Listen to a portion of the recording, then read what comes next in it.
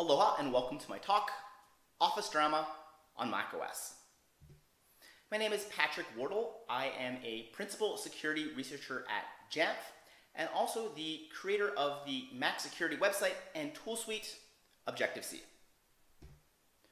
So today we're going to be talking about malicious Office documents on macOS. First, we're going to detail recent attacks targeting Mac users, attacks that leveraged macro-laced documents. Then we'll discuss methods of analyzing these attacks. For example, how to extract the embedded macros, and also how to analyze the document payloads.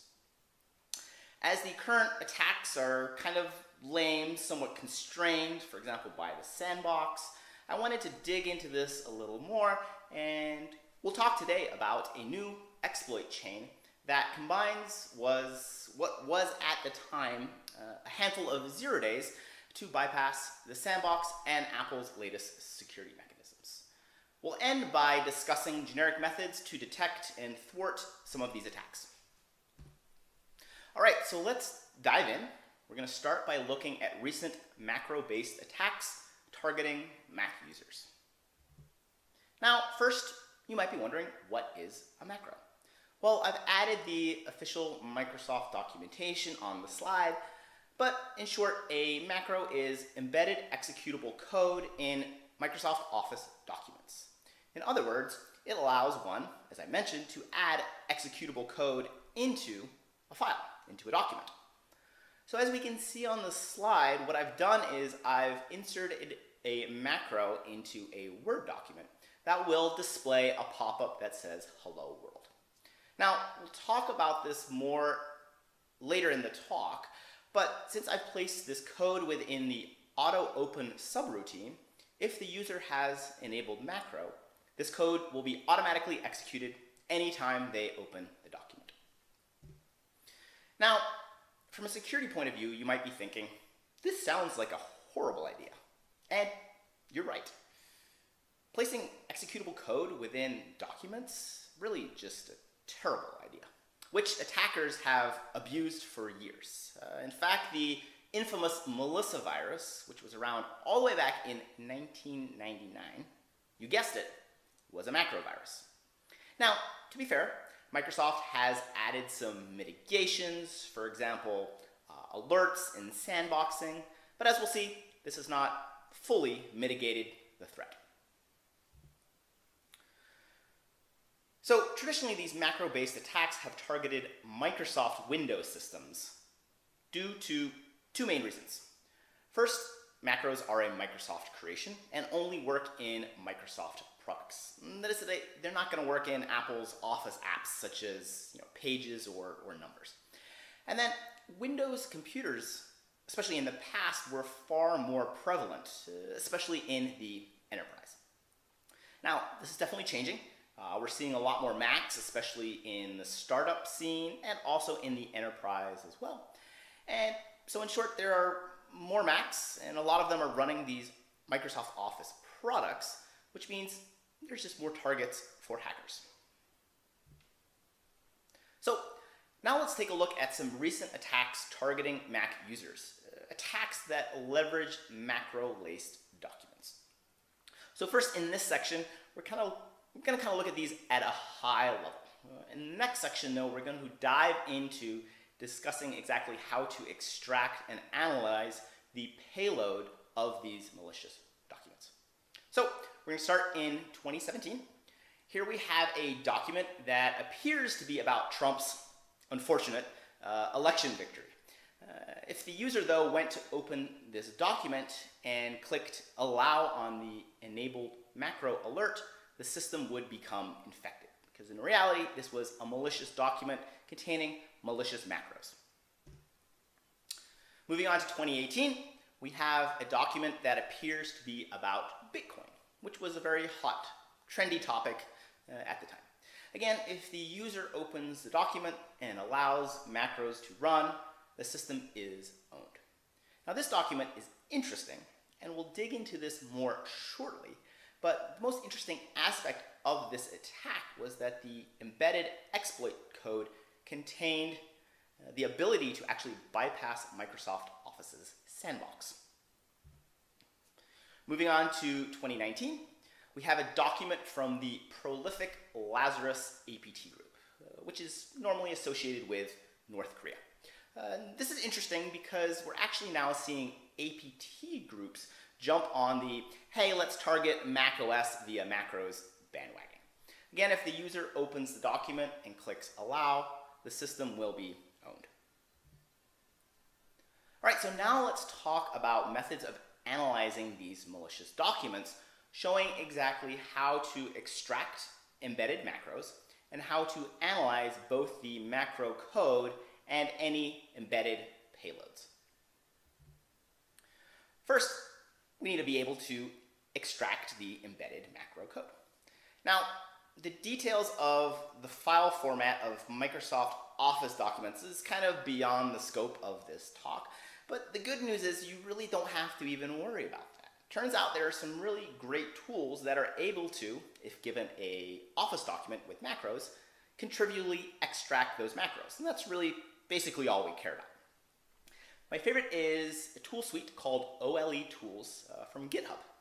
So we can see on the slide, we downloaded the package and installed it, and then we execute the OLE VBA command with the -c parameter, passing in the document which we suspect has embedded macros that we want to analyze.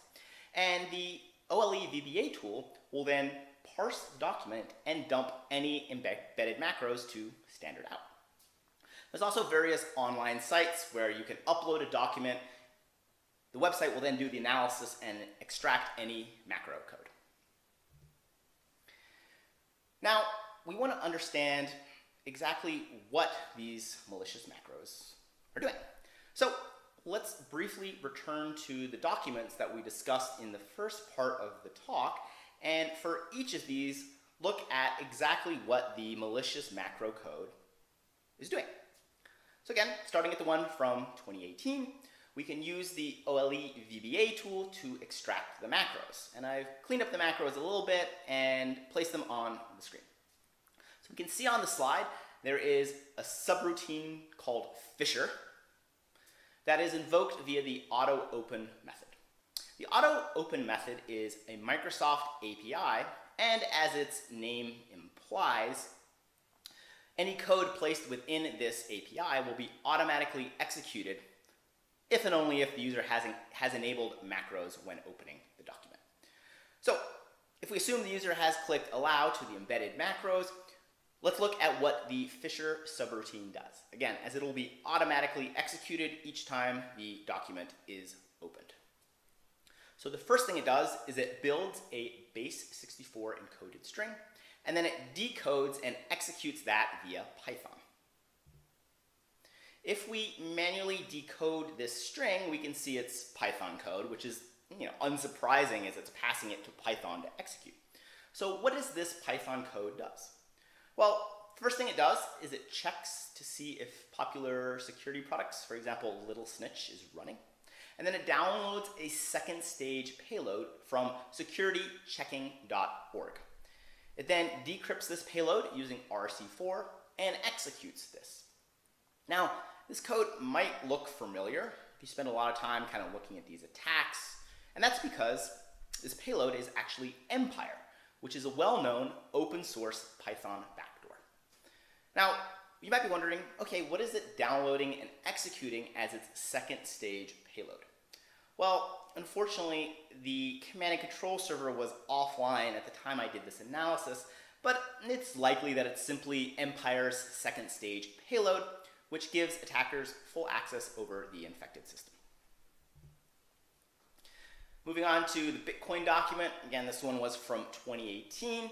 Using the OLE VBA tool, we can again extract the embedded macros. Interestingly, this also contains encoded Python and what appears to be an embedded property list.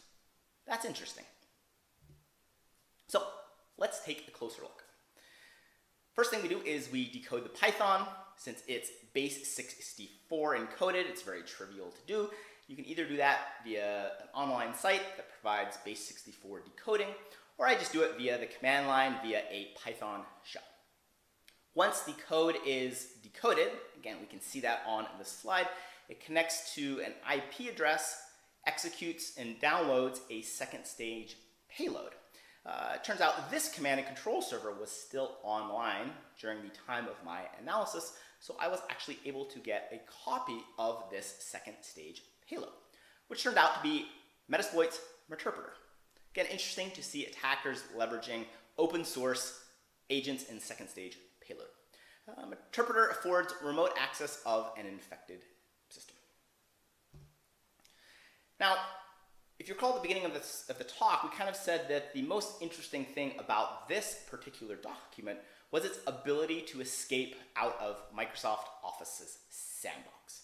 So, recent versions of Office run in a sandbox, which is good, and it means that if code is executed within the context of the process, for example, macro code executing within a Word document, it is highly contained. It's limited by what it can do. It's still in the sandbox. So it can't do things like persist the backdoor or even access the user's files. From a security point of view, this is very good. However, Mac security researcher Adam Chester found a very neat way to escape the sandbox and posted a guest blog about this on my Mac security website, Objective-C. In short, he found that Microsoft Office had a sandbox exception that was based on a faulty regex that would allow sandbox code to create a file anywhere on the system. So what Adam was able to do was, via macro code running in the context of the sandbox, create a launch item that on the next login would be executed outside the context of the sandbox. And he used a property list in order to do that. So when I was analyzing this document, I said, okay, this code looks very familiar. And I, read Adam's blog and posted it on my site. And it turns out that the attackers had likely also read this blog and took Adam's code for verbatim, 100% copy and paste, and embedded it into their Office document. So this would mean that on unpatched systems, they would be able to break out of the sandbox and cause more havoc, more mayhem. Finally, if we extract the embedded macro code from the Lazarus group document, we can see it's pretty basic. In this case, it's not even encoded. So what does it do? Well, it simply downloads and executes a second stage persistent implant. That implant is named mt.dat and would give attackers persistent remote access to the system.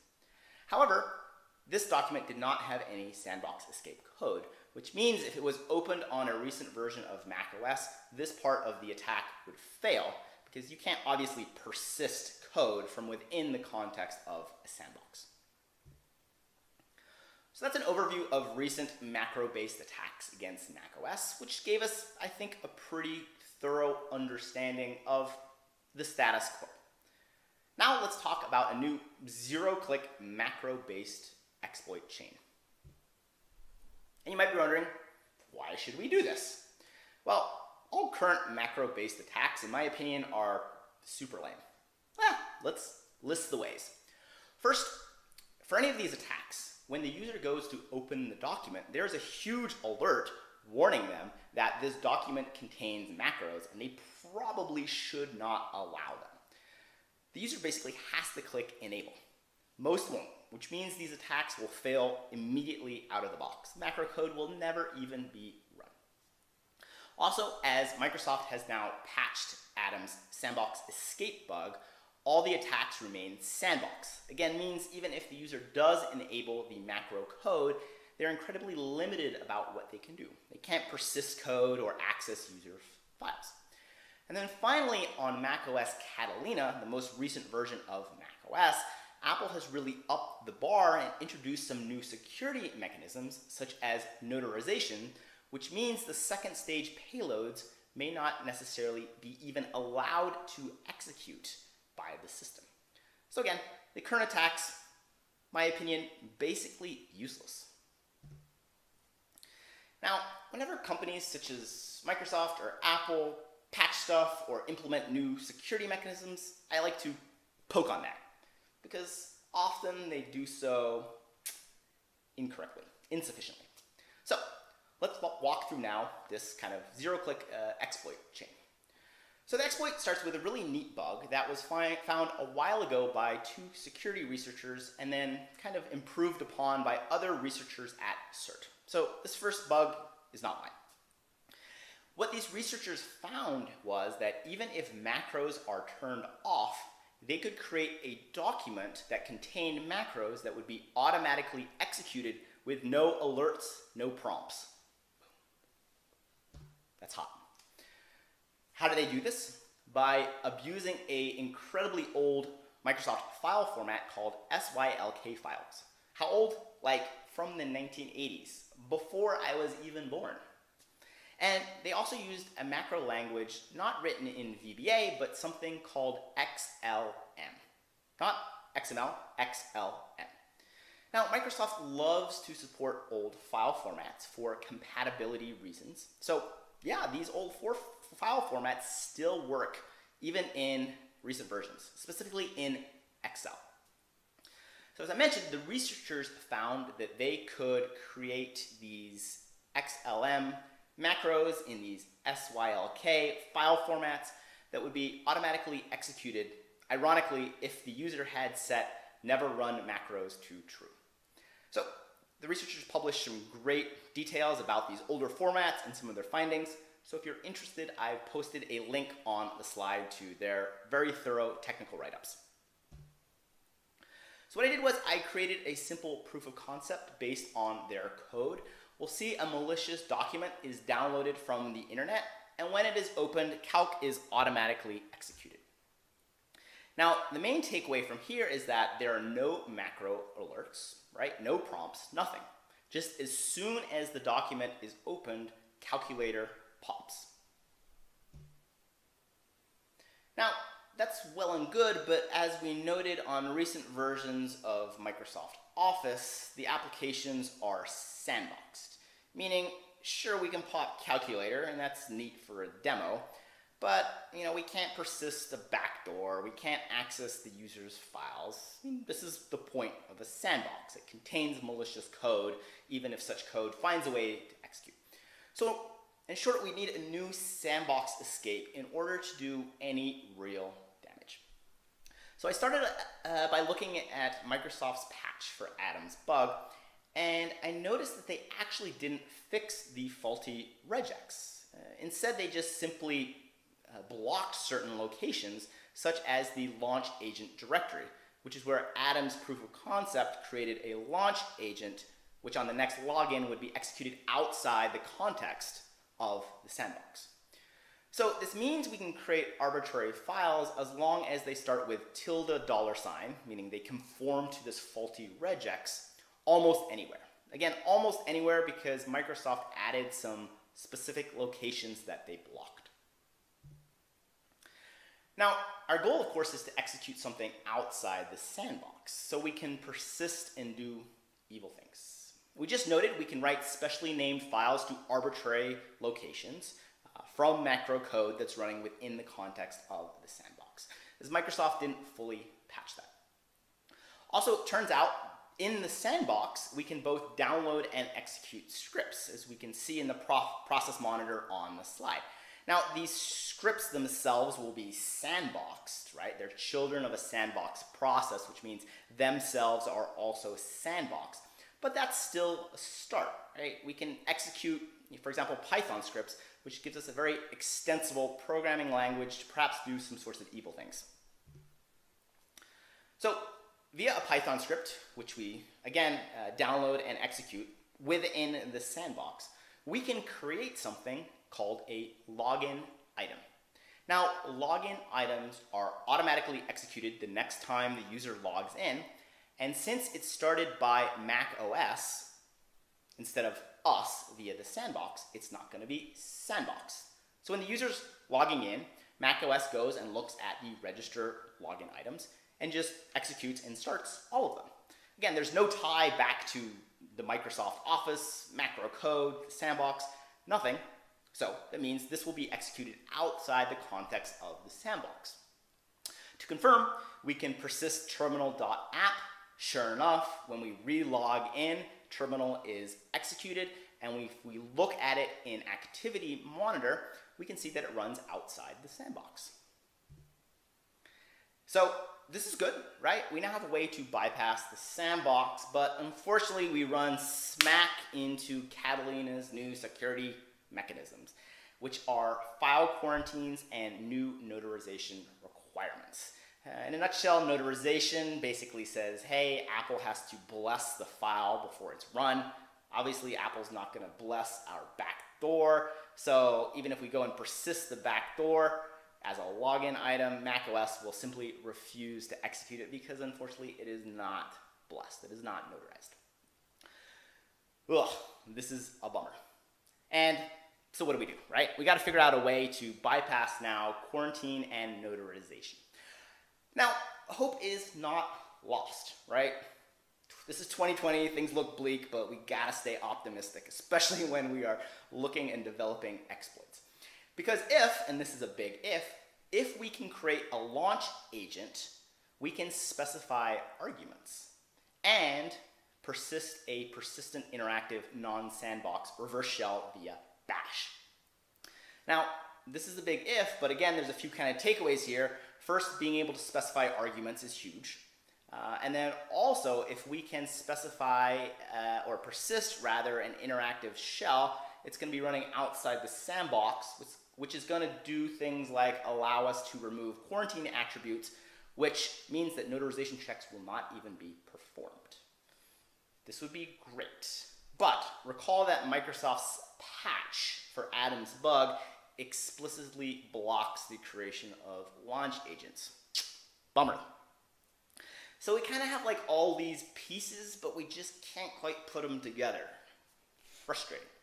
So we can escape the sandbox via a login item, but login items can't take arguments, and they also can't be a random binary because notarization will block it. So in other words, all we can do is persist an Apple binary, again, with no arguments. And sure, we can bypass notarization by the creation of a launch agent, but we can't create one from the sandbox due to Microsoft's partial patch. So, in other words, what we need is a way for the system, or for an Apple binary with no arguments, is to create a launch agent for us. This is where things get beautiful. So, I had a random idea.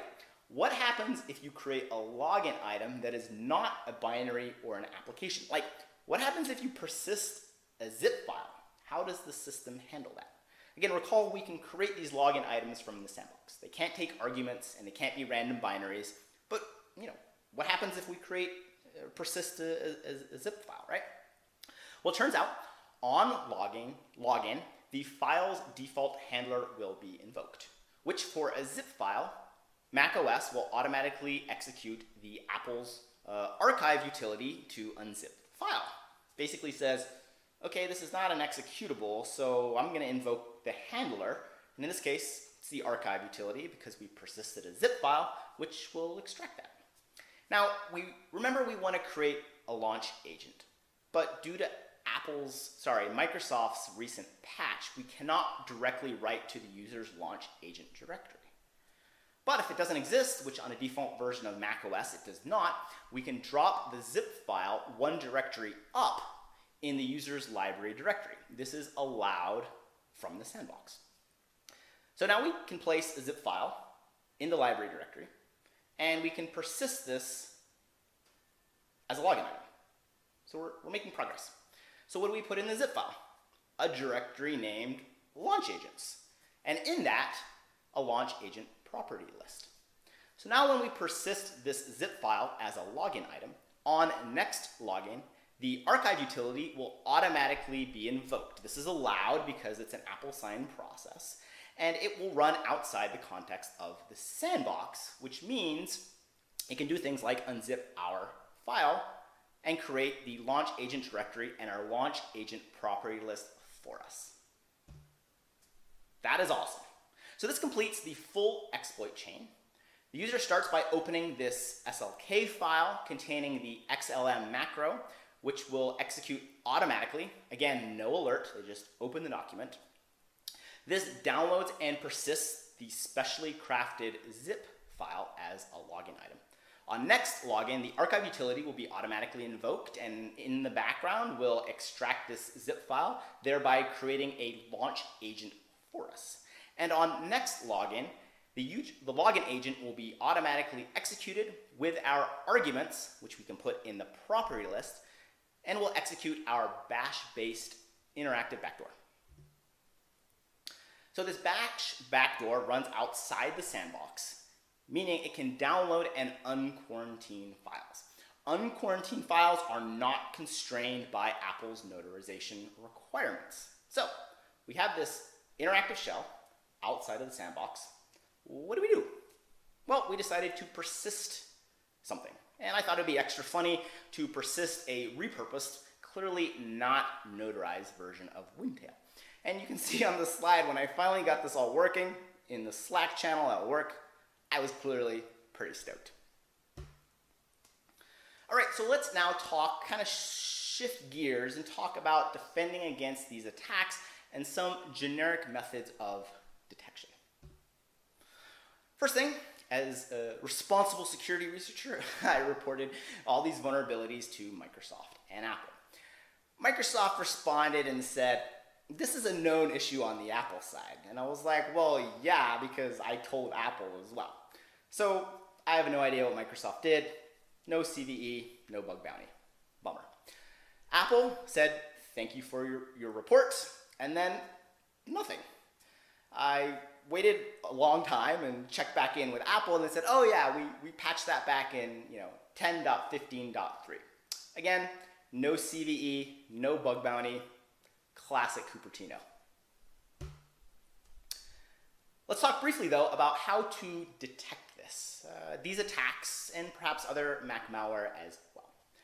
So the first thing let's talk about is process monitoring, leveraging Apple's new endpoint security framework. So it turns out it's pretty easy to create a process monitor to detect something I call suspicious children. Suspicious children processes. As we can see on the slide, we can now detect when an Office application, for example, Excel, spawns a child process that is, well, suspicious. So regardless of the reason, of the exploit, if it was a macro, buffer overflow, if you see Excel spawning curl and then Python, that's bad news. Something is amiss. We can also detect a wide range of attacks, including the exploit chain we just talked about this, by monitoring the file system for persistence. Persistence is just the way that malware or perhaps an exploit chain escapes out of the sandbox or ensures that it's automatically re-executed when the system is rebooted or the user re-logs in. So again, we can use Apple's new endpoint security framework, and we can monitor for files specifically related for ones to persistence. So here, for example, on the slide, we can detect now that a login item was created that does not point to an application or a binary, which is normally the case when a login item is created, but instead to a zip file.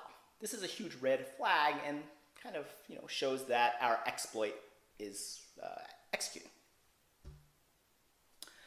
So at Jamf, we implement such monitoring logic in a framework we call MonitorKit. We then feed that monitoring data, as well as our analytics and rules, into Apple's game logic engine for evaluation. This gives us a powerful endpoint detection capability, uniquely tailored for macOS. And kind of neat, not to really brag, but based on our current rules, we were actually able to detect this exploit chain with no a priori knowledge. Pretty neat. All right, so let's wrap everything up. So today we kind of talked about the current state of affairs in the land of macro-based attacks. And we showed that they are becoming more and more popular in the sense of targeting specifically macOS users. But luckily, current attacks are rather lame.